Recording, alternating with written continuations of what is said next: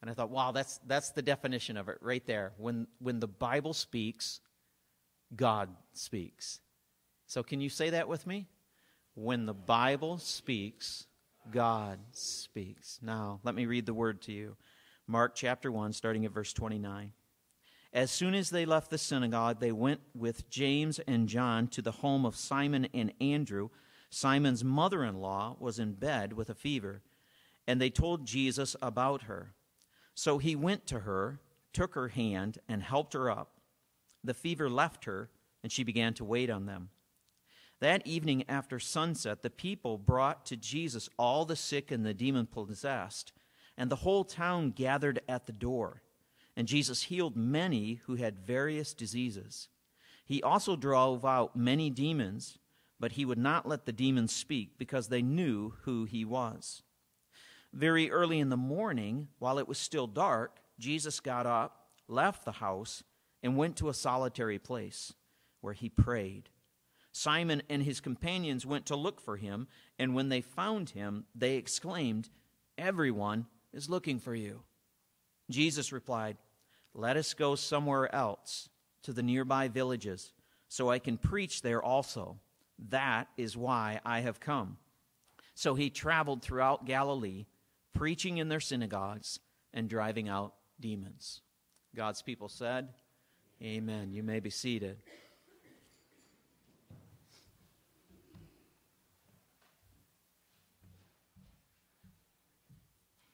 As we continue our study in the book of Mark, the Gospel according to Mark,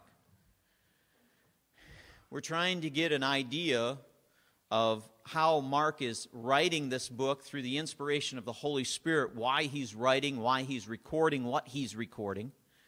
And one of the things we looked at is that Mark is writing to a Gentile audience that does not have the in-depth knowledge of the Old Testament of the Jews.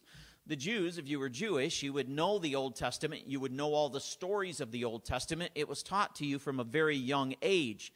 But the audience that Mark is writing to is a Gentile audience that wouldn't have had, they may have known about the Old Testament, but they wouldn't have had that in-depth knowledge about it. And so what I see happening is that Mark is going the public route, He's bringing up things about Jesus that happened in the public that they could see and they could hear and they could hold on to and grab a hold of, even if they didn't have the knowledge of the Old Testament. So as of a review here, next slide is Mark goes public with his name. I mean, he says this coming king, his name is Jesus. He's not only Jesus, he's the Christ. He's the Messiah. Not only that, his genealogy is he is the Son of God. So he goes public with his name. This is who I'm talking about. The second thing, Mark goes public with his messenger. With his messenger. There would always be a messenger that would go ahead of the coming king and clear the way for the king that was coming. Well, Mark announces his name is John the Baptist. And John the Baptist came and preached repentance and preached confession and forgiveness of sins. That was the way that we prepared the way for the Lord to come in our lives. The third thing is Mark goes public with his baptism. With his baptism. When Jesus got baptized, it was different than all the other baptisms. Heavens parted, Holy Spirit descended like a dove, and God spoke. And it was a public event that happened that they would have been able to be either in on or hear of people who had been there. Fourth thing is Jesus goes public with his followers. Now Jesus is calling out to men saying, come follow me, come right behind me and follow after me. And he names them, Peter and Andrew and James and John. So they're publicly been spoken of. These are the first ones that were called to follow Jesus. And then Mark goes public with his authority, with Jesus' authority. And last week we found Jesus in the synagogue in a gathering of people who believed God, and he spoke like none other. He didn't speak like the rabbis or like the scribes who would say, well, Rabbi so-and-so says this, Rabbi so-and-so says this. No, Jesus didn't speak that way. Jesus said, but I say to you. And he stood with such authority. And then the last one, number 6, is Mark goes public with his power. And we saw that last week when they're in this synagogue, in this public meeting, evil speaks out, a demon speaks out. And what does Jesus do publicly? He addressed the sin. He muzzled the sin. He gave the correct biblical solution to it. He said, you need to get out of here. And then Jesus stood there. He stood there showing that the power of light was greater than the power of darkness. And so what Mark is doing here, what he's doing here, is he's bringing out all these public things that Jesus was a part of, so his Gentile readers, who wouldn't have the in-depth knowledge of the Old Testament, would have something to go on about this King Jesus that he was introducing to them. So this morning, we're going to look at 3 more things that Mark brings out into the public. So if we go back to verse 29 through 31, it says, and immediately, that's Mark's favorite word, right away, right after that church service, after they came out of the synagogue, they came into the house of Simon and Andrew and James and John. And now Simon's mother-in-law was lying sick with a fever. And immediately, right away, they came up to him and spoke to Jesus about her. And he came to her and raised her up. And taking her by the hand, the fever left her. And she waited on them. So some things to note here. First thing off was Peter was married. Peter was married. It's awful hard to have a mother-in-law without being married. Chuckle, chuckle, chuckle. Yeah. I've tried to figure out how to do that, but it doesn't work. Now, he was married. I love my mother-in-law. She might listen to this. 1 Corinthians 9:5 is also another passage that you can go to that shows and speaks of many of the apostles were married, and specifically Peter was married. So Peter was married. Second thing, high possibility that his mother-in-law is at this time a widow. She's possibly a widow. There's no mention of her husband. She's in her son-in-law's home. Lots of times that's what would happen, is if one passed away, then you would take that widow into your home and care for them. So high possibility she's a widow. Third thing is that when Luke tells about this account, he says the fever is high.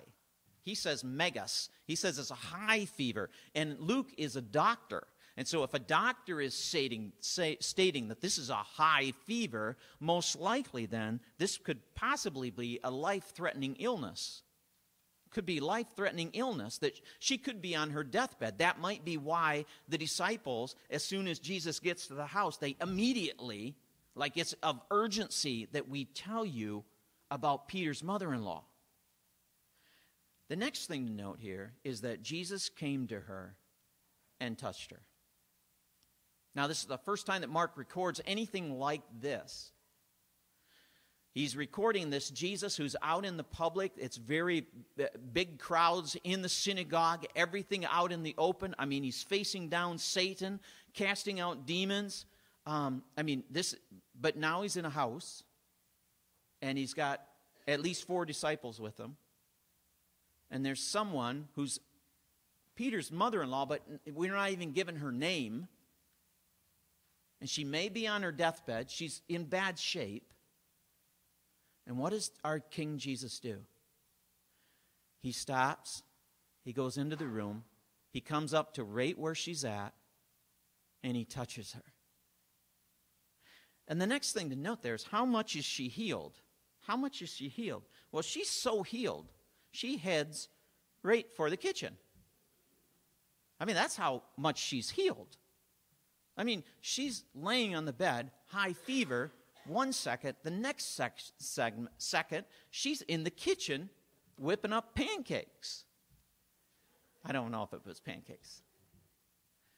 But that's something to know about the healing touch of God, is that it's instantaneously there. She could have said, well, it sounds like a Chick-fil-A day. You guys head down there for it. No, she didn't do that. She went right in to serve her master. Now, here's point number 1. The first thing I want to pull out of here is that Jesus is a king who's familiar with his subjects. I'm just kind of keeping that king theme going and calling us subjects, but he's familiar with his subjects. He knows them. Even though their names are not given, he knows exactly what they're going through. And he is a king who will set all else aside and stop for one. And maybe that's what you need to hear this morning. That this busy Jesus, that Mark will over and all, he'll say immediately, means Jesus is going from one place to the next, just a nonstop. That this Jesus will stop for one, even an unnamed one. Most of the ones he stopped for were unnamed. We don't even have their names. He'll go all the way across the Sea of Galilee for one person. He will stop the whole entourage that's following around him just for one person. And maybe that's what you need to hear this morning.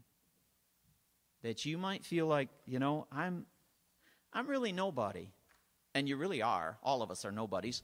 But you might feel like God doesn't even know I'm here. He does. Might feel like he's too busy. He's running the universe and all that kind of stuff. But he will stop. And he will come into your room, and he will touch you. Touch you in such a way that you'll turn around 180 degrees and be in a whole different situation. So there's that little picture of King Jesus. Now he goes a little farther. You have to realize 32 through 34 here. See, now we've got a Jesus who cast out a demon in the synagogue. That would have brought that big news about that.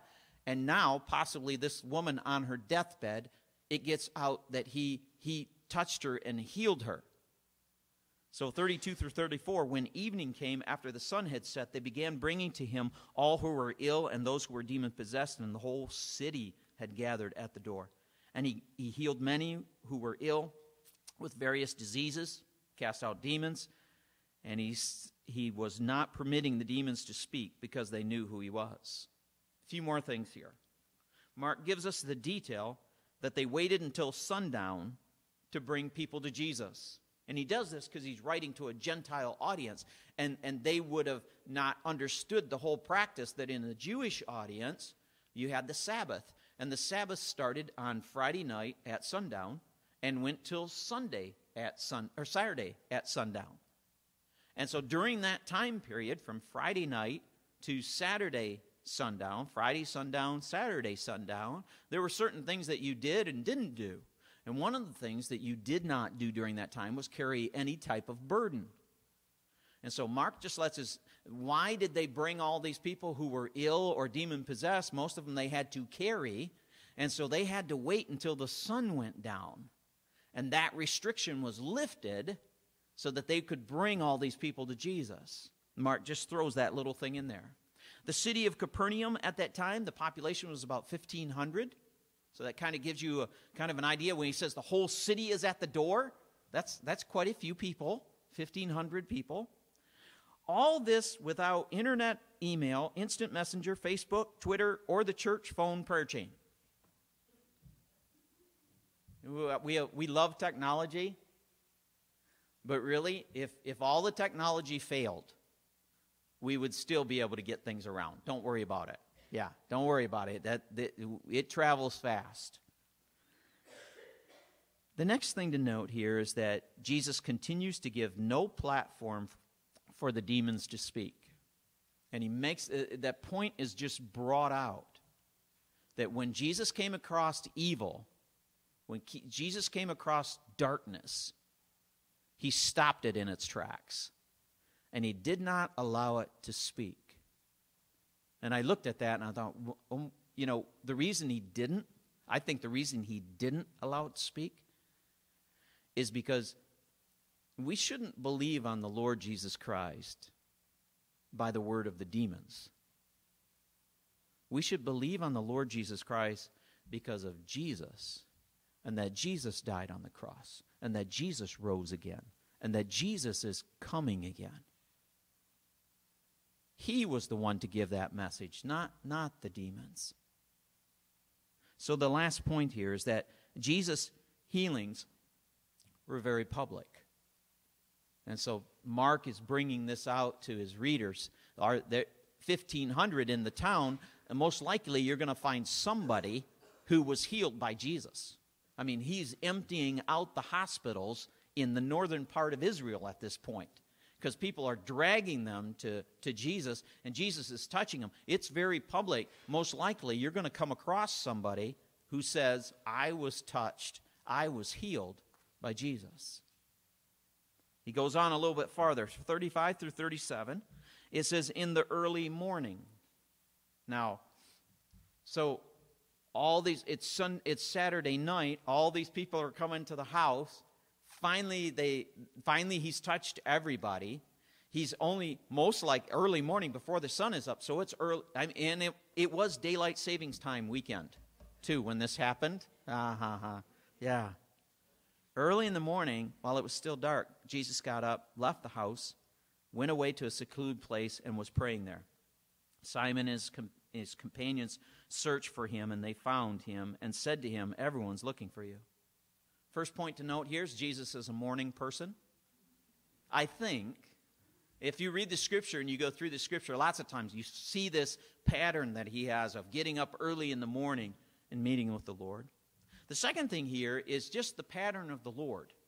Jesus got baptized. Why do we get baptized? Well, we get baptized to be a public statement of our repentance of sins and following after him. But also, Jesus set that precedent, and Jesus did that, so we get baptized.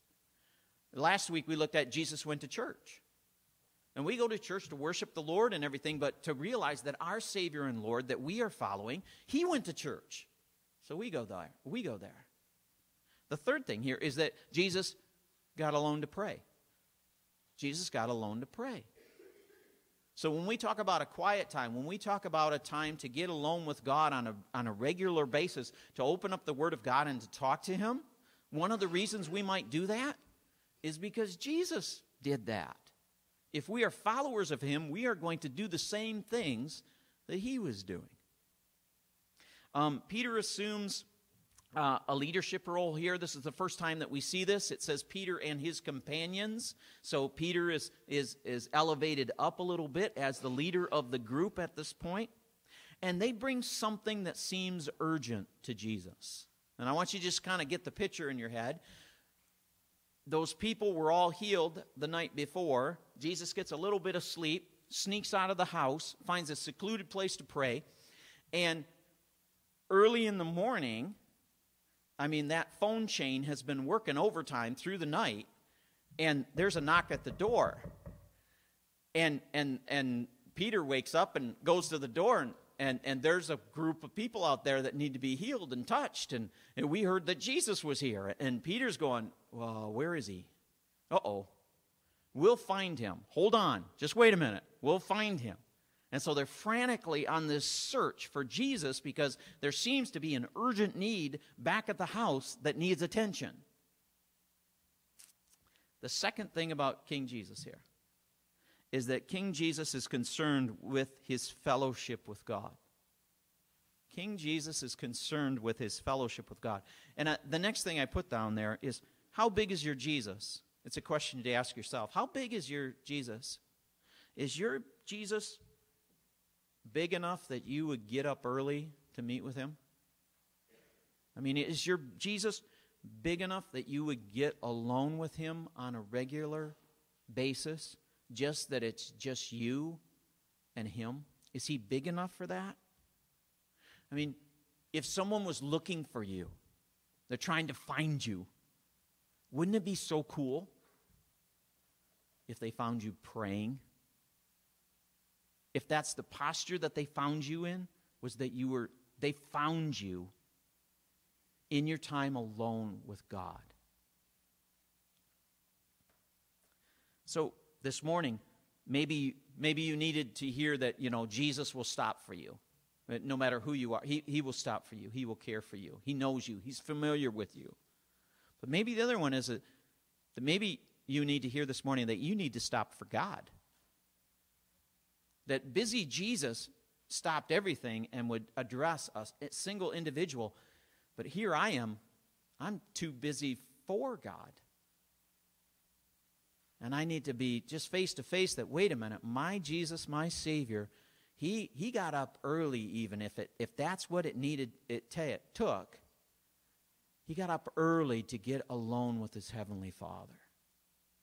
And I know the busyness of life, and I know what it's like having 4 kids and everything, but we have to realize that everything around our lives centers around that relationship that we have with Him. And when we take the element of that relationship out, or that constant care toward that relationship, it is going to affect you. So maybe that's what you need to hear this morning, is that maybe I'm too busy for God. And I need to stop, and I need to get myself in front of God on a regular basis. One more thing, 38 and 39 rounds it out, because Jesus is going to respond to this urgent need. He said to them, "Let us go somewhere else to the towns nearby, so that I may preach there also. For this is what I came for." And he went into the synagogues throughout all Galilee, preaching and casting out demons. First point here is what seemed urgent was not what was essential. What seemed urgent was not what was essential.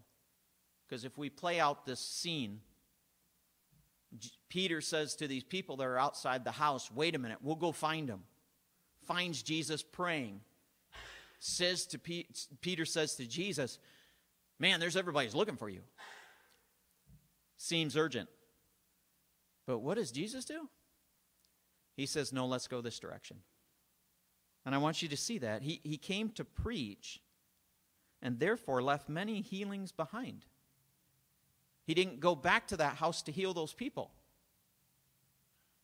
No, he said, what's most essential in my life is to go to these other towns and preach the gospel of Jesus Christ and to drive out demons. That's the most important thing. That's what's essential that needs to happen.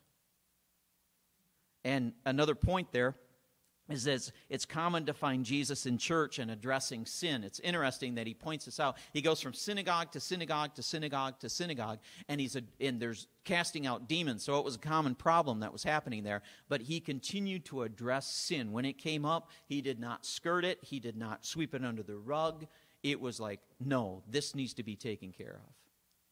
So number 3, here's the third thing about King Jesus, is he is very focused. He's very focused. What is essential to Jesus is preaching the word and dealing with the devil. And maybe that's what you needed to hear this morning. Maybe that's what you needed to hear about Jesus, that the main thing about Jesus is the salvation of souls. So, a little application at the end here. Mark is telling us what King Jesus is like. First off, King Jesus will stop for the unknown. King Jesus will stop for the unknown. Jesus will stop for you. The second one is that King Jesus makes time to be alone with God. King Jesus takes time to be alone with God. And that we need to stop for Jesus. And you might find yourself in that category where you've been going so fast that it's been a while since you just stopped and been alone with Jesus. Third one is that King Jesus is more concerned about my soul and my sin than my aches and my pains. Sometimes that's a hard one to accept. But it's a greater priority to him that my soul is right with him than my body, my physical body is right with him. I had cancer. Actually, we all have cancer. I could do a whole seminar on this. But we all have cancer. It's just some people it hasn't activated. Well, mine got activated at one point. And, oh man, that was a low time in my life. And I had to have a radical surgery done that, I couldn't even drive for a long time. I'd lay in the back seat while Stephanie drove me everywhere. I'd preach Sunday mornings like this, literally. So I just hold myself up while I kept preaching. And my life physically was altered. I have a colostomy bag, this thing that hangs on me, my constant companion, pulls on me all the time. I know it's there. There's a number of times I don't know it's there.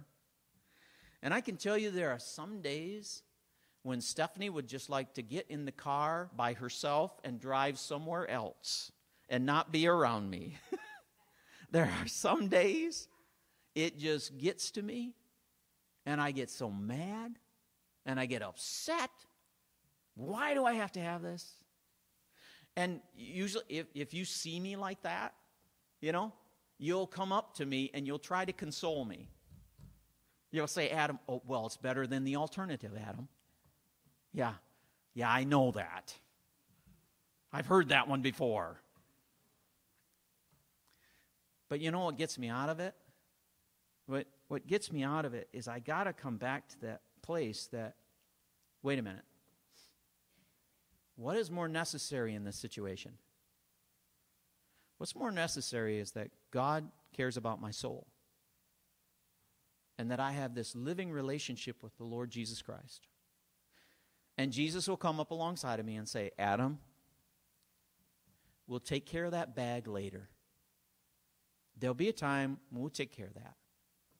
And I have to stop and go, yeah, that's right, Lord. It doesn't matter physically what I'm going through. What matters, my heart is right with you. And my soul is right with you. That's what matters. And Adam, we'll take care of that bag some other day. And man, am I looking forward to that day. Oh, if you see somebody in heaven dancing around like crazy, okay, that's me. That is me. But we need to remember what's urgent may not be always what's essential. And in Jesus' eyes, what's essential is people hearing about the gospel of Jesus Christ. And when evil presents itself, it's addressed and taken care of and taken before the Father and cast out. That's what's important. So I want us to close with